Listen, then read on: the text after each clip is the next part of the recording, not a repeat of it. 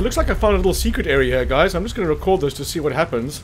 You can see where I am here if you happen to be on the same area, which is doubtful. You might be on the same area, but it'll be a different layout. But I'm right over here.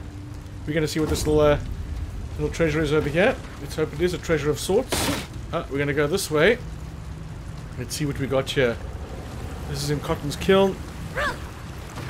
Jump across. We cannot shoot or hit the paddle. Okay, what has this place given us?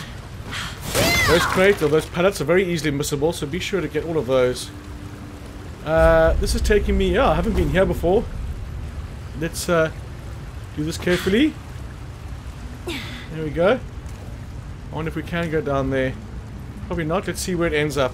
Oh, ends up with death. Okay, so here we go. We are back at the other side of this area now. Never been here before. Let's see if there's absolutely anything. Oh, then there is. And it is Shiny Hog Lure.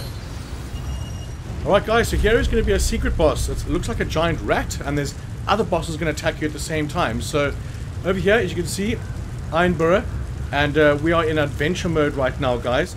So, over here, I almost gave up. I was running around going here, what the hell's going on? Where is everything? And eventually I figured out you could jump over this. Now, the second you jump over this, you are in battle area. So, you want to kind of prepare accordingly. So, I've got my mod over there. I'll probably use this as I land. Let's see if I can sneak up on him.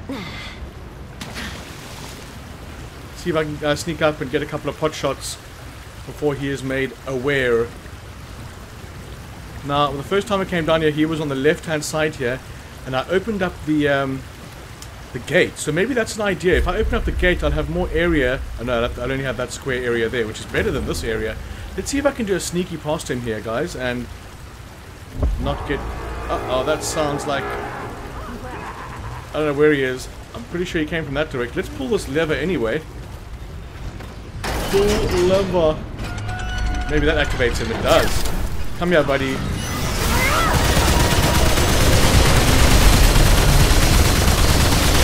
Okay, so it looks like he's got a weak spot there. Oh my goodness, those guys are impossible when they're on fire.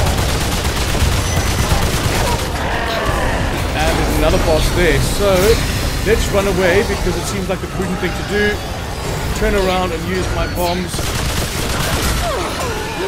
Yeah, these guys are impossible. They start hitting you. And once they're on fire, they are so more powerful. Okay. He can also kill you in one hit if he decides to give you a hug. Damn, these guys can just die. Okay, we dodged that one. We're getting to know his attacks. Let's switch weapons, switch to the grenades I've got here. Oh, he doesn't seem happy with that. And he's going to be gone. Yeah, what about the next guy? It'd suck to die on him now, wouldn't it? We're going to dodge him. Pick up anything we've got over here. There we go. Come on.